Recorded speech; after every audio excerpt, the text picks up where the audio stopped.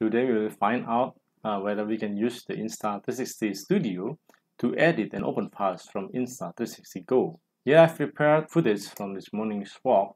Here's a picture that we can try to see whether it works. So it works with picture. We can change the aspect ratio to anything we want. We can do it with some videos too. Okay. Video also works. This is a video of me walking in the neighborhood this morning.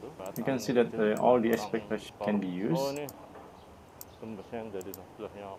Post-state stabilizations, we can see whether we can turn it off and we can turn it on, make it more stable. And FPV stabilization, where it doesn't maintain the horizon level. This is much better to see.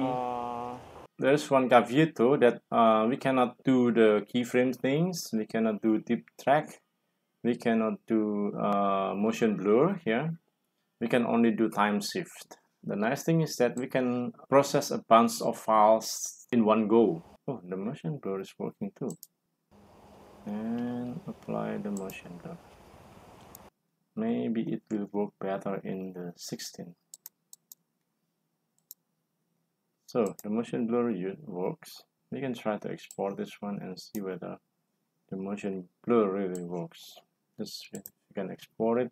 Color plus maybe, then okay, let's do it and done. Okay, let's see the result. Open it. Yeah, let's see. Good.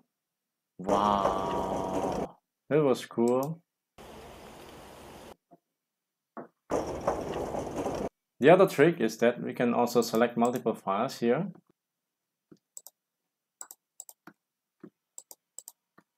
Okay, and then we can do batch export, which is really nice. Remove ring.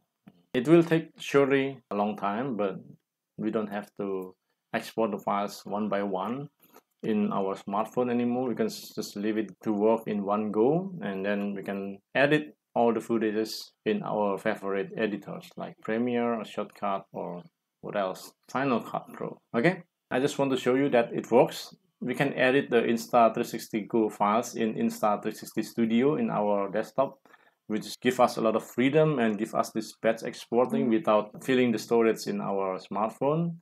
The drawbacks, of course, that we need to have the laptops around, but probably also we can just transfer the files to our smartphones, and then later at home we can copy the files to our desktop and do the batch processing together to export them into editor-friendly files, and with color plus 2 and motion blur if we want to.